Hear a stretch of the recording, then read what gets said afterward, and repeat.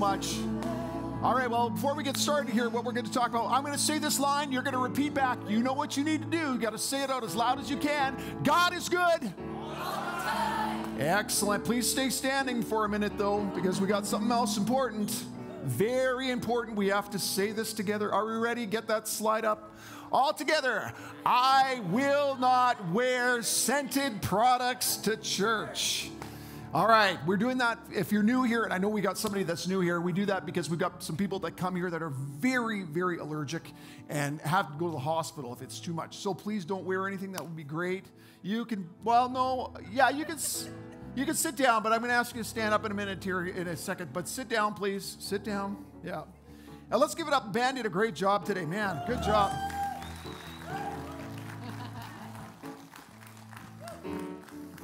I was particularly taken aback by that drummer today. He was something special. Hey, Claude, we thank you for your faithfulness here at the church, man. Great job, excellent. And the whole team did a great job today. It was really good. So I will not wear scented products to the church. It reminded me of this. How do you stop a skunk from smelling? Come on, hold its nose. Come on, that was good. Hey. Yeah, I know. It's pretty bad. Well, okay, we're going to talk today. We're in week 2 of our wisdom series, and we're starting in this series 7 weeks of wisdom and looking through the books of Proverbs, Ecclesiastes, and other passages in the Bible as well, but focusing in on that area about wisdom for our lives. Just a recap from last week so we can build on that last week. We talked about how important wisdom is for our lives and how it can provide for us joy, purpose, prosperity, diminish our anxiety, give us the tools for a successful and a happy life. And we were thinking about wisdom itself and how we might be able to find that. And I figured there was 3 ways that we could find wisdom in our lives. First of all, it was to test and experience every single thing and determine what's best.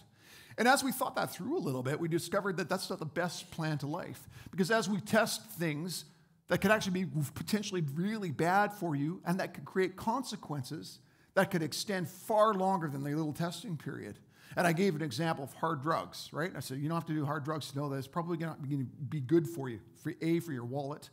Secondly, for your health and your relationships.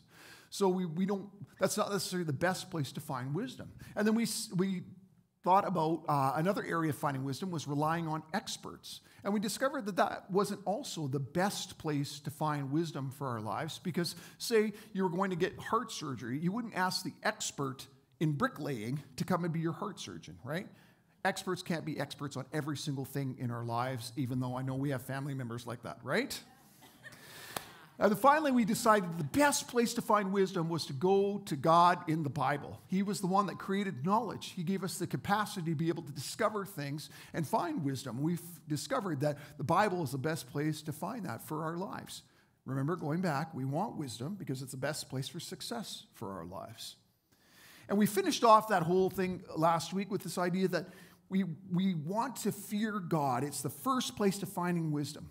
Fear God isn't about being terrified. It's about respecting God. First place for finding wisdom is surrendering your heart and your life to Him, and then following His path for your life. So today, we're going to be talking about the next part of our wisdom series, and we are going to be talking about relationships. But before we do that, I want you to stand up. I want you to find 3 people, and here's what I want you to do. 3 people, one person. 3 people would be too much. Find another person, but I want you to discuss this and come up with this. What are the top 3 most important things in life? Your neighbor, whoever it is around you, if you're far from somebody, go find somebody. Discuss for me. You got 1 minute, and I want you to discover, and I want you to tell me what are the top 3 most important things in life. All right? Go. Find 3 people. Find 1 person. 3 things. Top 3 things. Most important things in life. Oops. Think big picture. Think big picture, okay?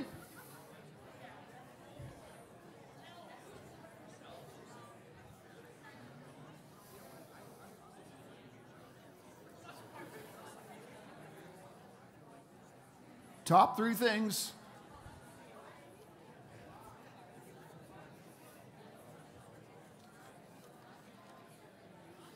Big picture, top 3 things. If you're watching online or listening on the radio, we're discussing. I want you to think in your mind, what are your top 3 most important things in life? If you're at the end of your life and you have to decide what are the most important things, what are they?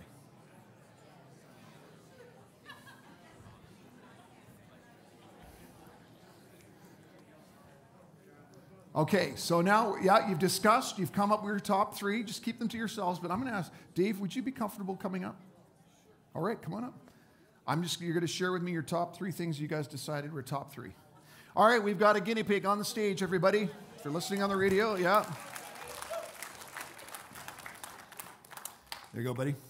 All right, so you're going to share for everybody what you discovered are your top 3 things in life. They're most important.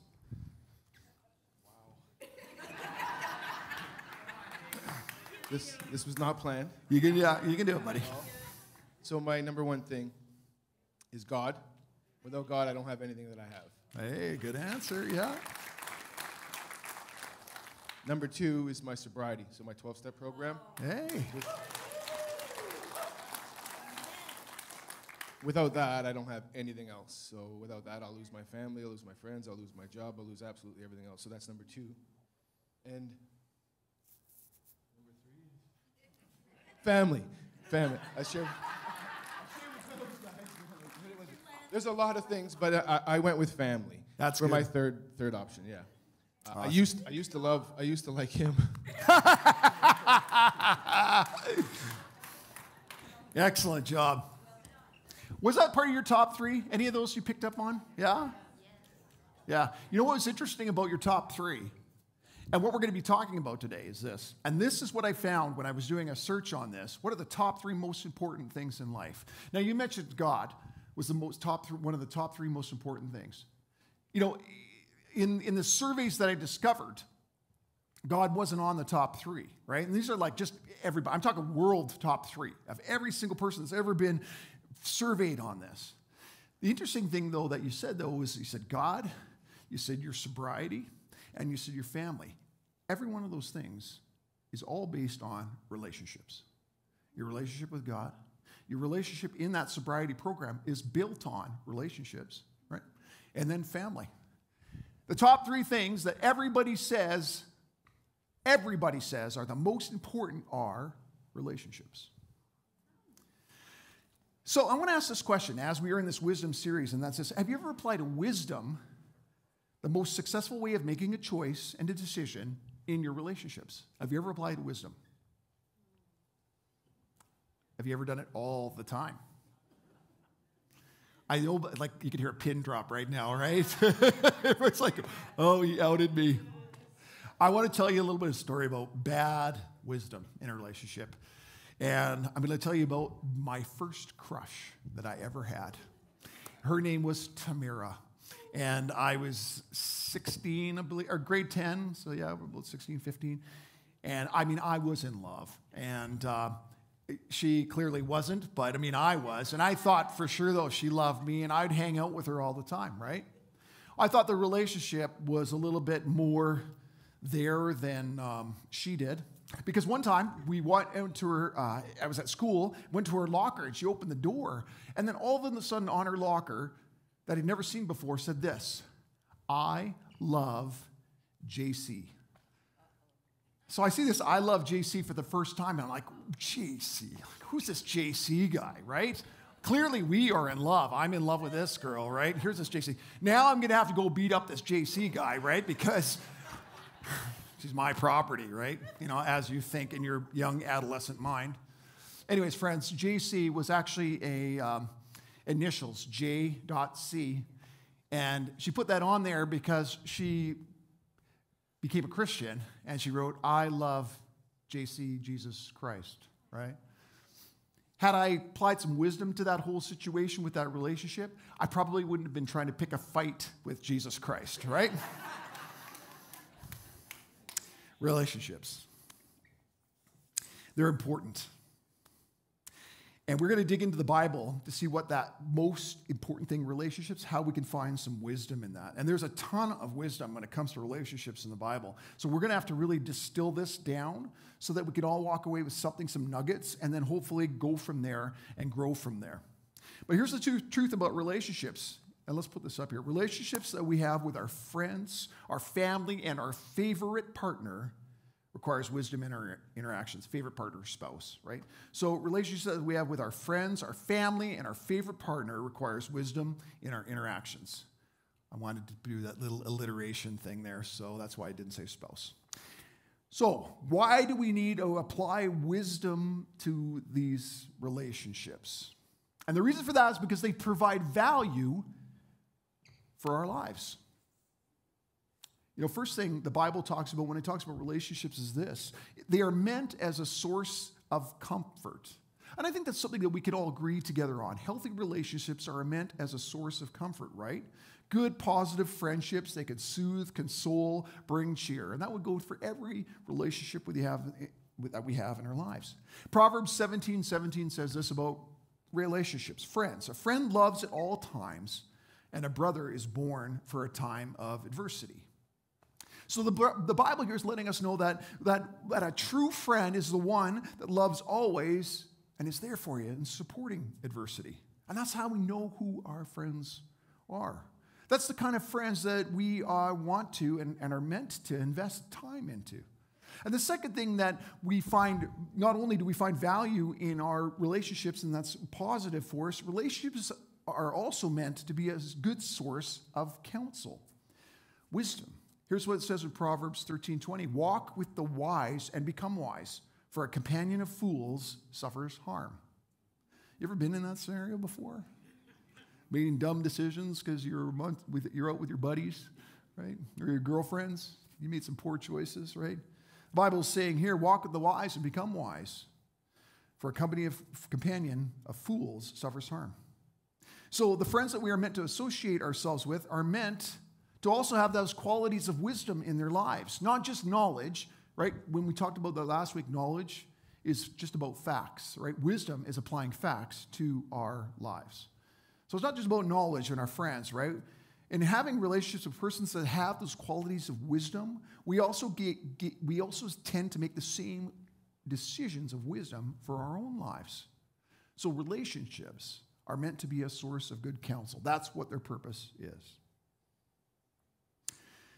So that is the value of friendship in our lives, relationships in our lives. And it's important that we choose wisely when we're furthering those relationships. You see, the Bible also gives us some direction on those kind of relationships that are destructive for ourselves that we want to avoid in order that we might not follow down the same path. And here's what it says about relationships and the kind of people you don't want in your life, the kind of people that are gossips. Proverbs 20:19 says this, a gossip betrays a confidence, so avoid anyone who talks too much. I know you're thinking to yourself right now when you hear that, and you're like, well, you know, I've got some friends that are gossiping, I kind of like it, but, you know, they never talk about me. They only talk about other people, right? Yeah, sure, they never gossip about you, right? They just don't do it in front of your face. So the Bible says we don't want to nurture that kind of a relationship with those sort of people in our lives, gossips, because they're destructive for us. And what that implies for all of us is this too. You aren't being a good friend when you gossip, right? And also, if you value friendship and want to have friends, don't gossip. That's what the Bible is saying. The second kind of person that the Bible says that you don't want to have deep friendship or relationships with are people that are short-tempered. It says this in Proverbs 22, do not make friends with a hot-tempered person. Do not associate with one easily angered, or you may learn their ways and get yourself ensnared. We've all known people that act that way, right? I had a friend when I was going to high school with, and we would drive from home to school in the mornings, and he would just get road rage all the time, right? He was that kind of a person, right? That he always would just get angry. And I remember driving with him some days and thinking to myself, I don't want to get punched in the face today. Like, I'm going to get in a fight here. He's going to get out and be yelling for some dumb reason, you know, because he's just so hot-tempered all the time. And I'm going to get, my beautiful face will get messed up, right? And I don't want that, right? Close friends with a hot-tempered person can also, at the same time, give you that same spirit and get you into some poor consequences from being hot-tempered, right? You're the hot-tempered person. Do you get a little hot-tempered at the same time, right? And that can create these problems for your life. And so the Bible is telling us that friendships, deep friendships, the ones that sustain you, the ones that are there for you in trouble, the ones that are there that are meant to be positive, aren't going to be found in people that are hot-tempered. The third thing the Bible says when it comes to our relationships and what we want to avoid at times is this. Proverbs 23:20-21, and it's people that are given to drunkenness and gluttony. Here's what it says. Do not be with heavy drinkers of wine or with gluttonous eaters of meat, for the heavy drinker and the glutton will come to poverty, and drowsiness will clothe one with rags. Man, that's severe, isn't it? It's a deadly sin of overindulgence. And the Bible says to limit your time with those people in the situation that would tempt you to do the same thing because it will eventually ruin you. You know, Dave, you mentioned your most important relationship, or the most important thing in your life is your sobriety. And I would assume that when you hear this passage, do not be with heavy drinkers of wine or gluttonous eaters of meat, that there would have been times in your life with relationships that would have maybe caused you to go down that path. Is that a fair statement to make? I would say that based on the fact that my dad, too, is also is a sponsor with AA as well. And so he would say the same sort of thing for his life, right? Those relationships that can cause us to do things that are going to take us down a dark path, particularly in this case, given to drunkenness and gluttony, overindulgence, we want to minimize those relationships in case we go down the same road. You know, I was talking to Ian Davidson. I see him here today, and we're glad you're back. He was just on a road trip. And he said this line that stuck with me. We invite pleasure into our lives as a warm friend, only to find out it turns into like Uncle Eddie from Christmas Vacation, who makes a mess out of everything and overstays its welcome, right? That's sometimes what we can do with pleasure in our lives, overindulgence that can create in us poor life for ourselves. The fourth person that we don't want to have a deep relationship with this is liars, the untrustworthy, and inconsiderate. Listen to this. It says this in Proverbs 25. Like a club and a sword and a sharp arrow is a man who bears false witness against his neighbor, a liar. Like a club and a sword and a sharp arrow is a man who lies against his neighbor. Like a bad tooth and an unsteady foot is confidence in a faithless man in a time of trouble. Anybody had bad tooth? Yeah, before? I had a impacted tooth once. Man, that was the worst pain I've ever felt in my life. But what that is saying, what this metaphor is trying to say is just like if you're going to eat something and you got this bad tooth and you're starving, but you can't bite down on it because you know you're going to break this tooth or it's going to cause you a lot of pain. That is what having a friendship, a deep friendship with an untrustworthy person is. We don't want that kind of pain in our lives, do we?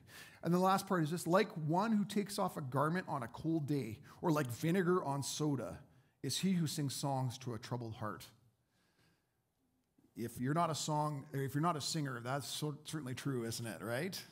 I think what the point is of that thing is being inconsiderate. It's not about singing a song to a troubled heart if you're trying to actually help a person out in the moment. The metaphor is trying to say, if you're around people that are inconsiderate all the time, well, that's not something you want to have in your life. And really, isn't that the truth, right? We don't want to have a friend like that in our lives. You know, can't quite trust the person, not always telling the truth all the time. You don't have really confidence in your relationship or your friendship. When bad times come and you need a friend, they're not there for you. You aren't sure if they're going to be there ever for you. Or the last one, someone who's really, really considerate in your life all the time. Those are the kind of friends the Bible is warning you to stay away from in your life.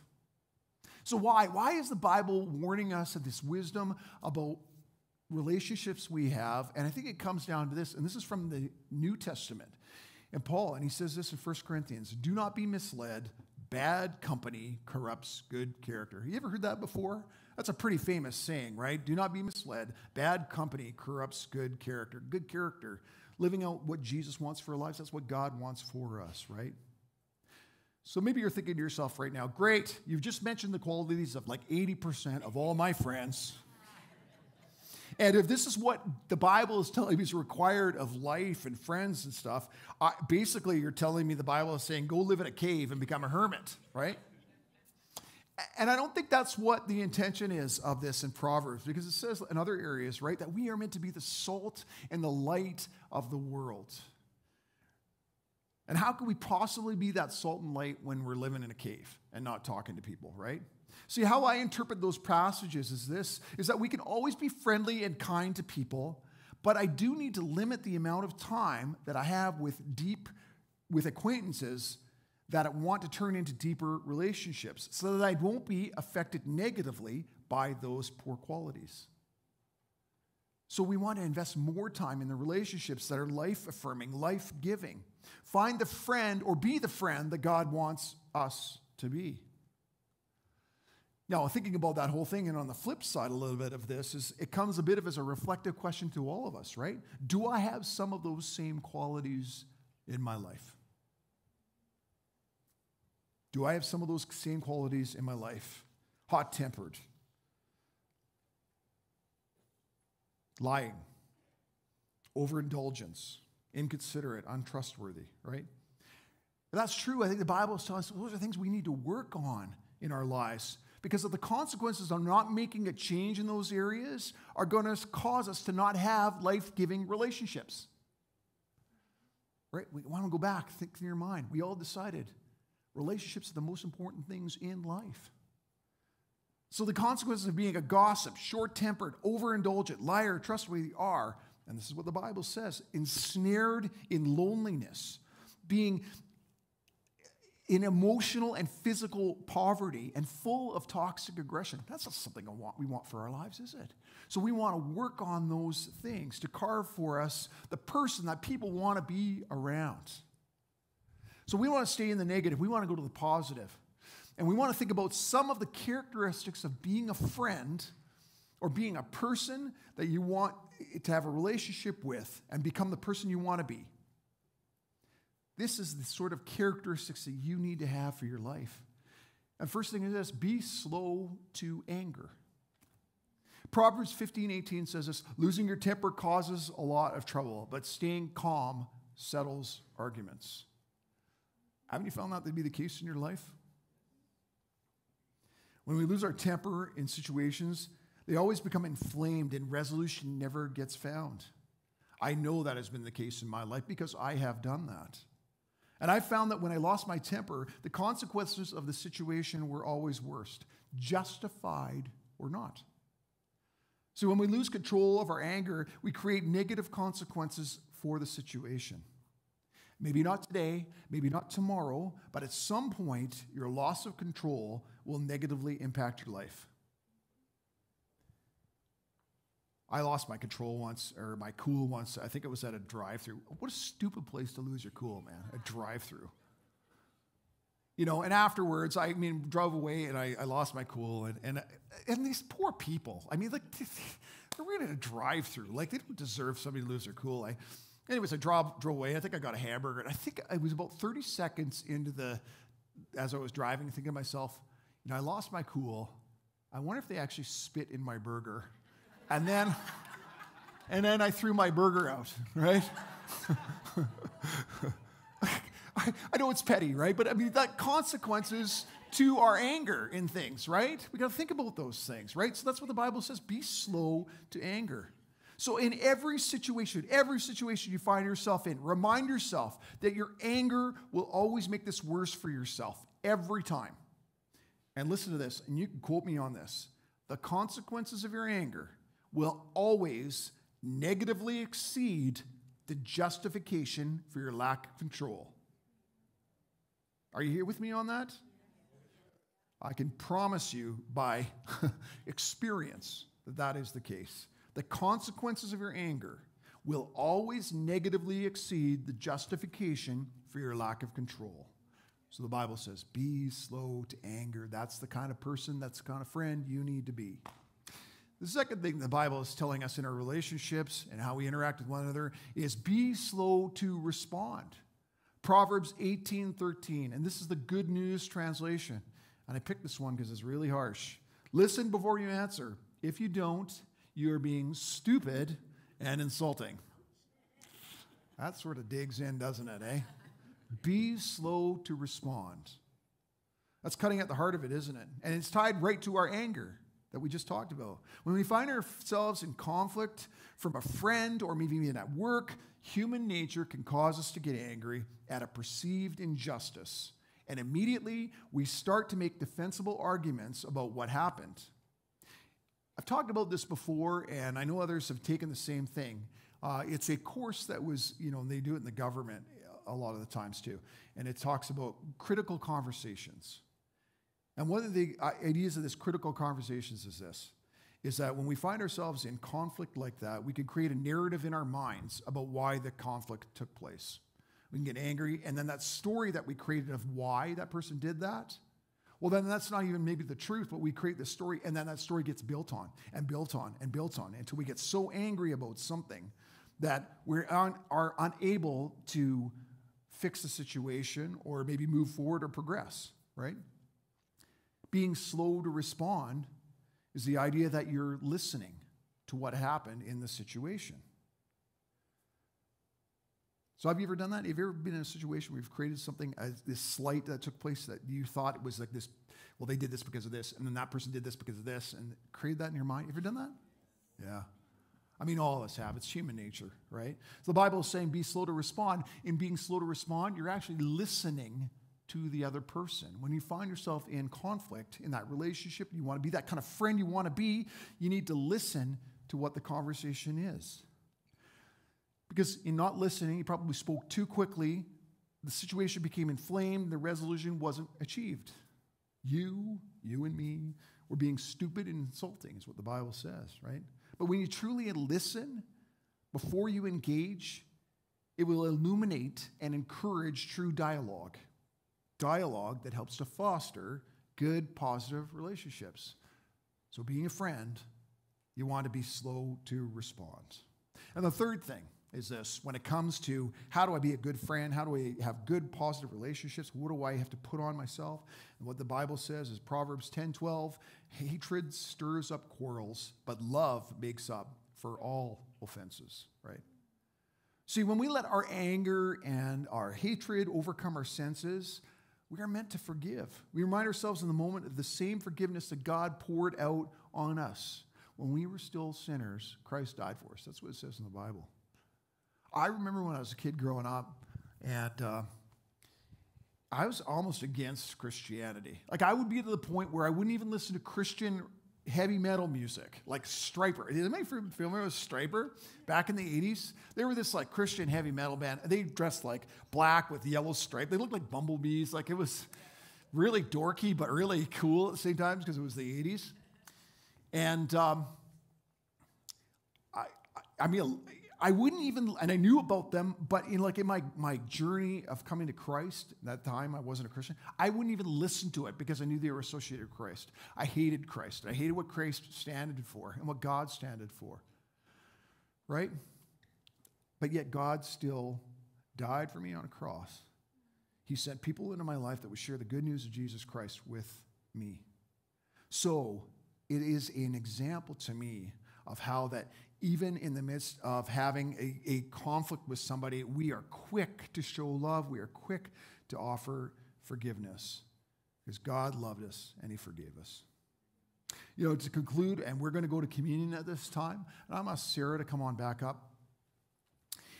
Relationships are at the center of our existence. We've shown that they are the top 3 most important things in our life. They're crucial to our health and our happiness, and we treat them with love, and we value them. And we make sure that the deepening relationships we have with the kind of people that God wants us to have those deep relationships with us. You know what? I think Shrek really sums it up best for us. Let's take a look at this video. Well, I'm through with you. You know, with you, it's always me. Well, guess what? Now it's my turn, so you just shut up and pay attention. You are mean to me, you insult me, and you don't appreciate anything that I do. You always push me around or pushing me away. Oh, yeah? Well, if I treated you so bad, how come you came back? Because that's what friends do. They forgive each other. Oh, yeah. You're right, Donkey. I forgive you. For stabbing me in the back! Oh! You're so wrapped up in layers, onion boy, you're afraid of your own feelings. Go away. See? There you are, doing it again, just like you did to Fiona. And all she ever do was like you. Maybe even love you. Love me? She said I was ugly, a hideous creature. I heard the two of you talking. She wasn't talking about you. She was talking about somebody else. She wasn't talking about me? Well, then who was she talking about? No way. I ain't saying anything. You don't want to listen to me, right? Right? Donkey. No. Okay, look. I'm sorry, all right?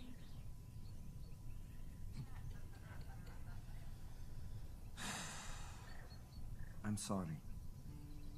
I guess I am just a big, stupid, ugly ogre. Can you forgive me? Hey, that's what friends are for, right? Right. Friends? Friends. Yeah, aw, isn't it? So be the friend, the person that God wants you to be in your life. Find God's wisdom in the Proverbs. Apply it to every life and situation. Value relationships as the most important thing for your life, and you will find contentment that your soul is looking for. Let's pray together. Why don't you just close your eyes? Father, we examining your word today, challenging, because there's parts of every one of those people that you say not to associate that we've done. Lord, we've overindulged at times. We've lied at times. We've gossiped at times. We've been short-tempered at times, Lord. I know that's not the kind of people we want to be. So would you help us with those areas in our lives that we might go back to the kind of person that you call us out to be? I pray, Father, too, is just as we're thinking about, some of the positive things that we want to incorporate in our lives, being slow to anger. Help us to be that person, Lord. Slow to anger. Help us to be slow to respond, Father. When we find ourselves in relationship troubles or situations that might cause us to react defensively immediately and not listen, I pray, Father, you help us to listen so that, Father, we can come to a proper resolution in this. Help us to be quick to show love and forgive, Lord. I know you're going to do that, Lord, and you've said it in your word, and Lord, we believe your word. Just as I'm talking right now to those of us that are here in this place that maybe you don't know Jesus. You've got your eyes closed right now, and I'm not going to ask you to do anything other than just listen. That most important relationship that we talked about, the top three most important things, the most important relationship is with God.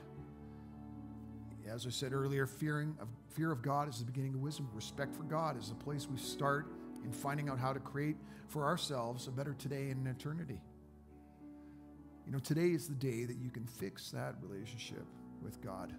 But you need to take the first step. Recognize the relationship has been broken because of sin. And all of us have sinned in some ways. It says in the Bible, in the 10 Commandments, do not murder. But remember what Jesus says? When you have hate in your heart, all of us have had hate in our hearts at some point. We have actually broken one of God's commandments. We may not have murdered anybody, but we've got hate in our heart. Or it says, do not commit adultery. It says, and Jesus says, even when you have lust in your heart, we've all lusted at some point in our lives. So all of us have broken God's commandments in some way. And that commandment breaking is what severed that relationship. And so in recognizing that we have sinned before God, we need to take the first step in fixing that relationship. And that first step is taking a leap of faith, asking Him to forgive us of our sins and our desire, and express a desire to nurture a relationship for a lifetime. That could be you today if you've never taken that first step. At the end of the service, we're going to dismiss, but if you want to help me to pray with you, I'm going to be up at the front and I'll pray along with you that you might want to take that first step. We just want to partner with you in your life journey. The life journey that changed for me so dramatically for the better when I accepted Jesus.